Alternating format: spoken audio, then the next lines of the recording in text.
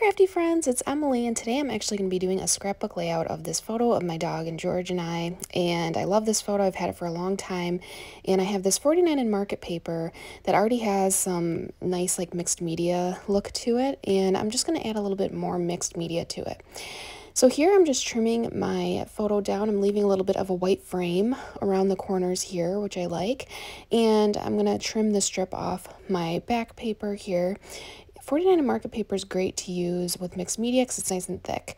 So now here I'm just kind of trying to see, I think I want to try to do the center. I have this texture paste and some re-inker from Catherine Pooler. So now I'm just marking off my photo so I can tell where I want to put my texture paste. This is actually a crackle paste from Ranger. So I'm going to grab some here, and I'm using my Wendy Vecchi Maker's Art, the Magnetic Station is what it's called, and I have some Bay Breeze re-inker, and I'm just putting a drop in just to see how that looks.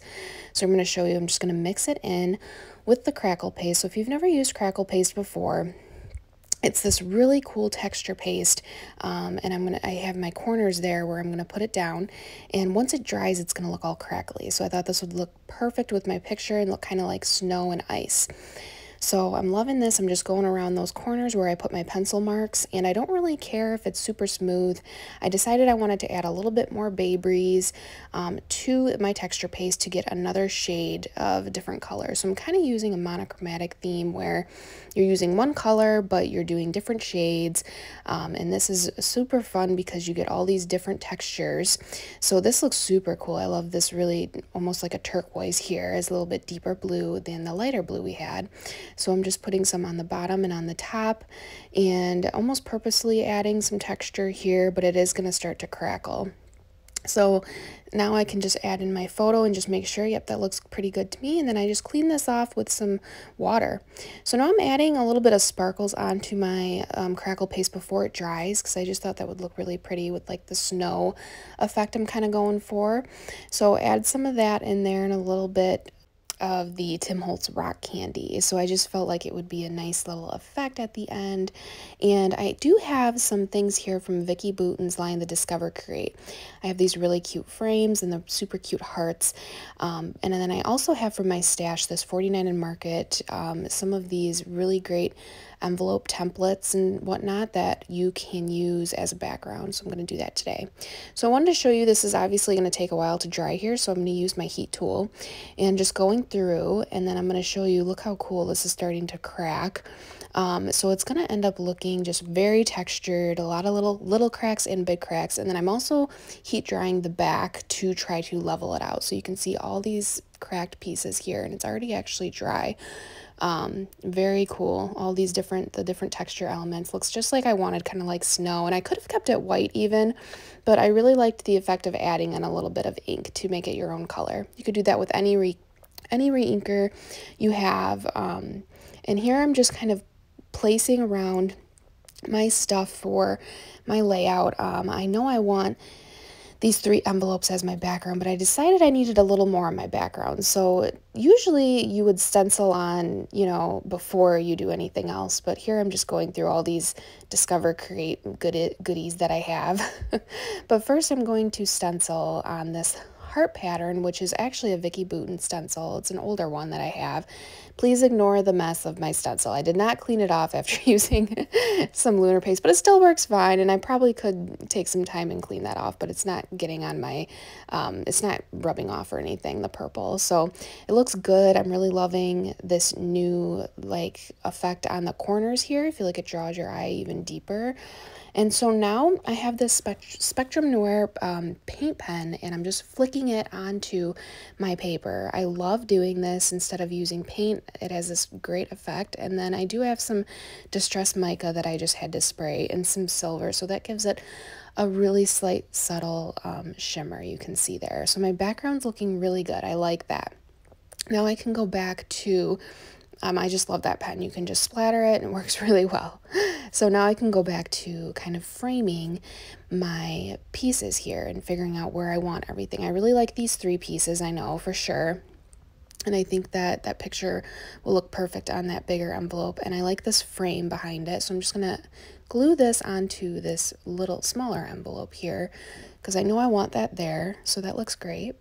And then I think the hardest part for me for scrapbooking is remembering where you put everything in place, right? So now I just have some over coffee ink, and I have a nice new brush because I didn't have one for my browns.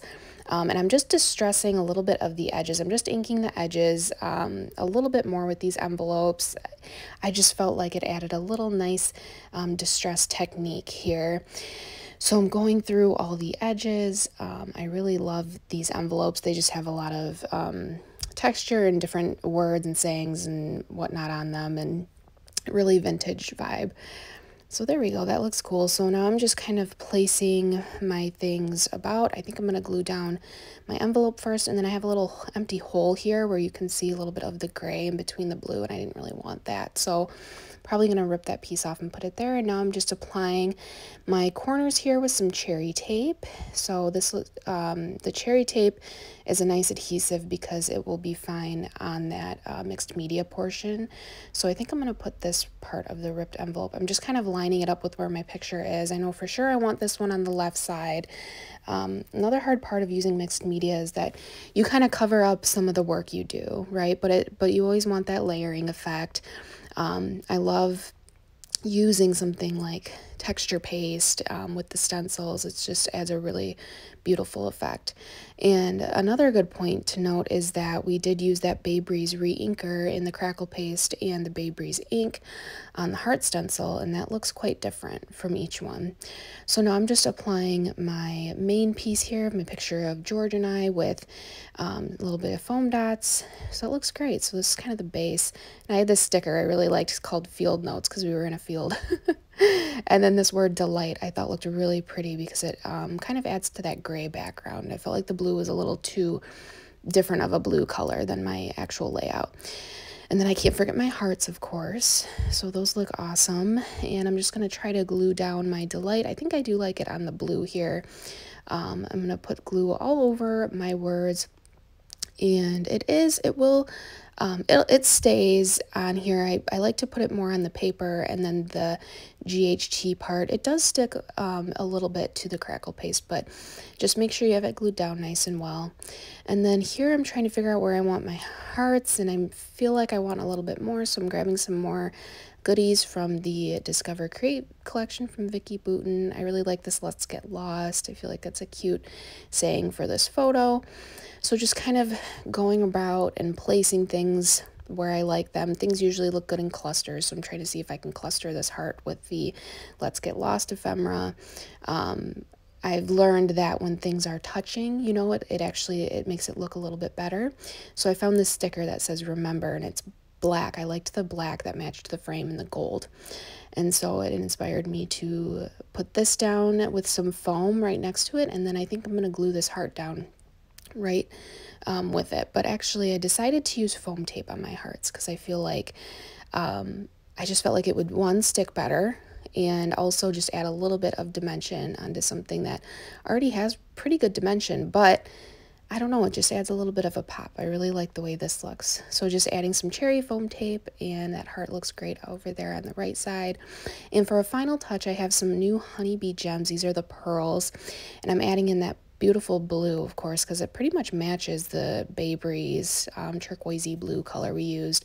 And then I noticed that I have some gold, and I also did kind of like a silver with the distressed mica and the gray, so I added a little bit of silver dots as well as the gold ones. Oops, one fell right there. I'll just put it up here. There we go. Plus I felt like that circle needed a little bit more. And that looks fantastic. So here's our pretty background. You can see all that crackling. Now look at all the little bitty cracks. It looks great. And then all those little gems in that empty space there. Looks awesome. And there's that picture of me and Georgie. So that looks pretty cool. Have you guys ever used Crackle Paste before? Go ahead and give it a try. Thanks so much for watching.